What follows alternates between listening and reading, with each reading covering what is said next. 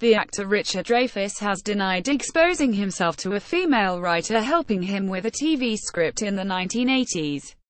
Dreyfuss told the New York magazine blog Vulture he flirted with and even kissed Los Angeles writer Jessica Teach over several years but thought it was a consensual seduction ritual. "The fact that I did not get it," he said, "makes me reassess every relationship I have ever thought was playful and mutual." Teach told Vulture she met Dreyfuss at a theater where she worked and they spent hours together over several years after she was hired to develop a script for an ABC comedy special. The actor, she said, made continual, overt and lewd comments and invitations but she never told anyone.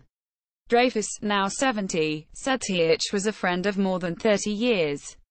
In 1987, Teach said, she was summoned to his trailer on the set of one of Dreyfuss' films and he exposed his genitals to her. On Saturday, Dreyfuss' agent, Barry McPherson, said his client denied ever exposing himself to Teach. Regarding other encounters with Teach, Dreyfuss said he was now horrified and bewildered to discover that it wasn't consensual. Teach said she decided to speak out after Dreyfuss tweeted support for his son, Harry, after the younger Dreyfuss went public with accusations that the actor Kevin Spacey groped his crotch when he was 18.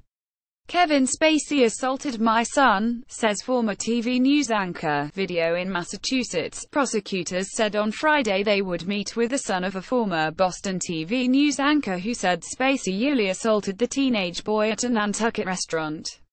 The Cape and Islands District Attorney, Michael O'Keefe, told the Boston Globe the meeting will occur soon.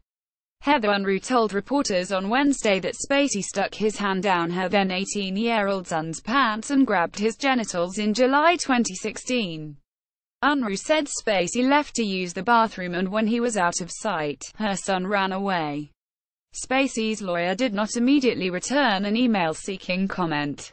The actor apologized for one of many recent allegations against him, but attracted criticism for conflating that apology with a public announcement concerning his sexuality.